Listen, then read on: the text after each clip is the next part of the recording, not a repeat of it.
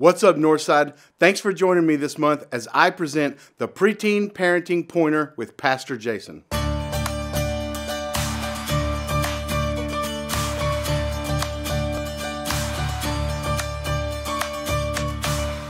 Parents, this month's pointer is start traditions.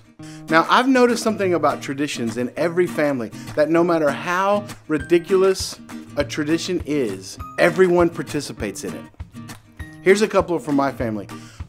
We all fill out brackets for the March Madness basketball tournament, even though my daughter knows nothing about college sports and basketball. We believe that Christmas doesn't start until we watch the Muppet Christmas Carol on Thanksgiving Day night. But one of the traditions I love the most is sticking out my tongue. I have a tradition where at every concert, performance, anything that my children do, if there's ever a moment where we catch each other's eyes, I stick my tongue out like this.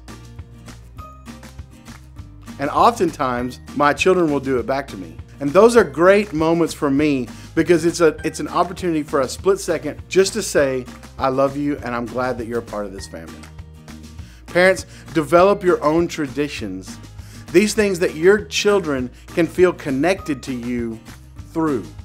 It could be around an event, it could be around a time of year, but something that your child connects to. This will allow them to feel a part of your family. And in times as they grow older, when they feel so isolated from the world, these traditions will help them stay connected to you and your family.